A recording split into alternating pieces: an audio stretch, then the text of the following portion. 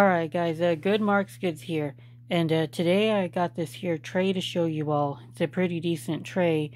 A couple months back I made a video called Old Silverplate vs. New, I believe it was the title, and it was a little ways away, and I took a modern silver-plated tray, well, what I thought was silver plate, and I was able to scrape it all off, and I took it to a coin shop in order for them to test the purity and see if they would make me an offer for how much silver I was able to pull off of that tray.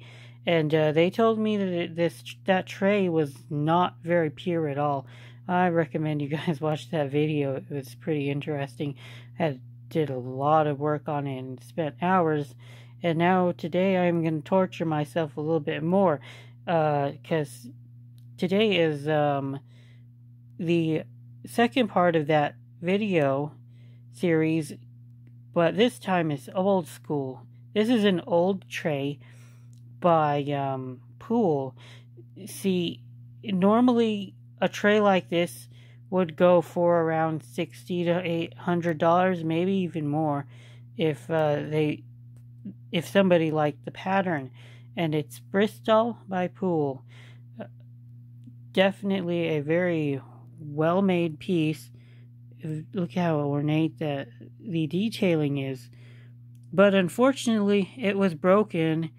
It got broken upon delivery.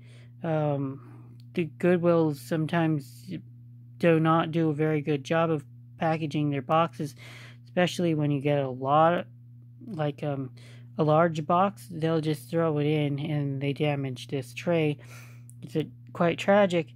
I believe I have the other part of the handle somewhere, and the original plan was to repair it, but I have so much that I need to. I have so much broken silver plate that I'm meaning to repair. I'm going to teach myself how to solder, but it's a slow process, and I just don't have that much free time to learn things like soldering. So I decided, instead of keeping it around to repair, which I probably should do, because this is a valuable tray, don't get me wrong. Instead, it's going to be a guinea pig today. I plan to take off all the silver off of it. Okay, so I did a quick search for pricing, and I could find only one person has this tray on eBay, and they want $30 for it.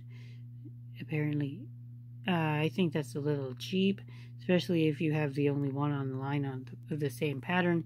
I like to go on replacements.com to get an idea of a retail value of silver plate antiques, and in order to get a good number, I'll take the replacements value, because their store lists the very, very, very high end of a retail price range, and I'll divide it by 2 or maybe even 3 in order to come up with a reasonable value for a tray or an antique that you expect to be able to sell online. eBay is a softer market, or things on eBay will sell for cheaper than you would find on replacements.com. But they're a great resource to have a ballpark idea for the high range retail prices that you would expect if you were to appraise the item and get insurance value on it or whatever. So yeah, one person wants $30 for their tray on eBay, and that was the only one I was able to find. That's this exact tray. There's not even one on replacements. They're sold out. So I would say safely, I think that this tray would sell for around $80 eventually, is what I would be guessing. But anyway, like I said, it's broken, and I'm not going to try to replace it. So, but do y'all see, we got ourselves once again, we got a bit of peeling silver plate right here where the break happened. So I thought to myself again, well, let's try and get all this silver plate off of this tray and see how much yield we get. I'm going to try to weigh the tray, see how much yield we get, and I'm going to take it to the coin shop, and hopefully I'm going to get a better story, a better offer for my silver this time. Alright. May the torture ring commence. So, this is going a lot slower than the last one that I did, the modern piece. First of all, the silver is much harder to peel off. I guess it's a much better bound plating, the layer, where the modern one I was just able to peel off the entire tray pretty easily. This one, the silver, is not very easy to scratch off. I'm going to figure out a way to do that. I was thinking about cutting the tray, and then that would give me kind of like an edge to work off of with the fracture. But once again, this was a very well made piece. Pool was a very it was a solid company that made this kind wares, probably pre-60s, I would think, is when they had their heyday. And I believe that they were one of the companies based in Taunton, Massachusetts, which was Taunton had a bunch of silverplate companies based in that area. It seemed to be kind of like the mecca of American silver plating, or one of them. So yeah, this is going very, very slowly. I have a small little bag of plating I was able to do with about an hour. This is going to be much harder than the last time I did it, but I'll keep going. I dropped the tray on rocks a couple of times, and I was losing plating, but it gave me at least somewhere to base it, to start off with, and get somewhere to go, because you need to get a little bit of you need to kind of like get your foot in the door, and in order to get like a grip on the plating or peel it off. But yeah, this is going very slowly, and I'll keep going. But I'm a little worried because I'm getting base metal off as well as the plating, so we'll see how pure I get too. Alright, well, that's it for this quick update. So I can appear to get it to come off in a nice layer, but I appear to be able to scratch it off with the edge of a blade, and it comes off like almost as a dust. So I might be able to, I'm thinking what we'll be doing, I'm going to do this for the entire tray, get all this dust off, and maybe melt it down into a button, and see what that kind of yields me. Because otherwise, I don't know what else to do, because I hope I'm getting all the silver off, and what we're seeing is base metal right here. Well, I'll just play it by ear, but I think that's my best bet, is to just keep scratching off the silver. This is going to take so long, but I started this video knowing that this would happen. So yeah, the silver does scrape off, and I got all kinds of this dust here.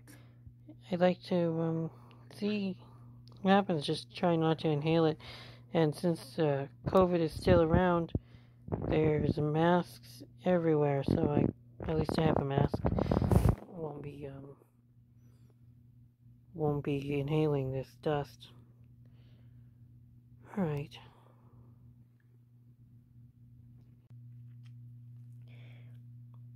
Hey guys, just a quick update on the progress here. I'm just scratching this thing with a blade, trying to scratch off the plate for about 2 or 3 hours, and an evening after work. I find it kind of relaxing.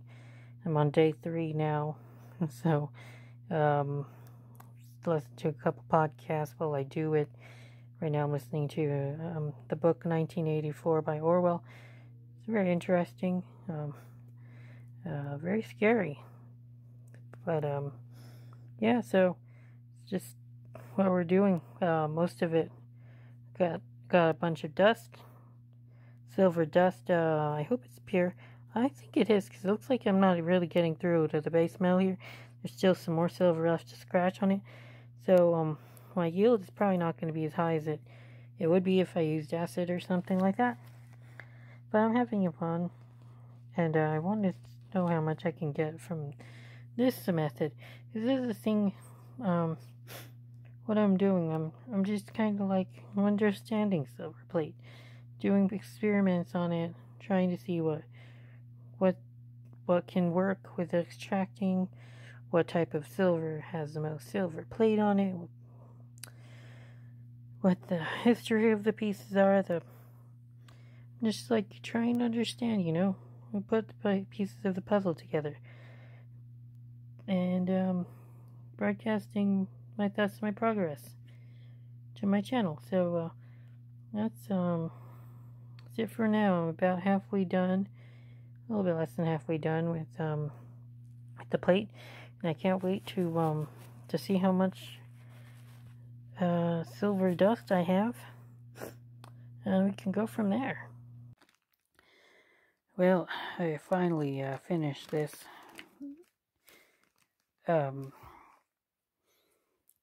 What I did is pretty similar to what I did with the other, the modern steel piece. I took a knife, this blade, and I scraped off the silver as best as I could from the entire thing. The sides, kind of like you think of it almost like a skin, and this knife was kind of like a paring knife. If you ever cut off, pared a apple skin off of an apple, pretty similar to what I did with this thing. Yeah, I straight up murdered it. Kind of look, you see the base metal through. Looks all scratched up. Oh, now that I'm focusing in, zooming in, I can see that there's still some silver flakes. So I'm going to go ahead and get tissue paper or something and try to mop it up. But, so it took me way too long to do this. I'm still experimenting with like understanding how silver plate feels, and what works and what doesn't.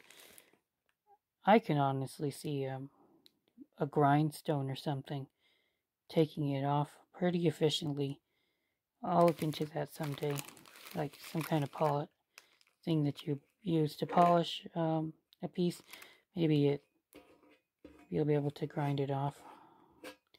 The problem is that you don't want to get too much of the base metal, or you'll be having to spend more acid in order to refine it.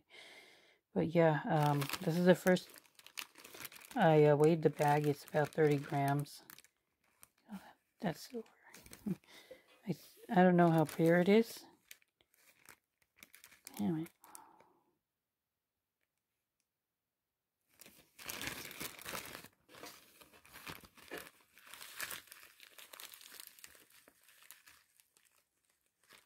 I don't know how pure it is. Of course, there's going to be base metal in here, especially when I was paring around the side. Going to get some base metal because the knife's going to dig into it.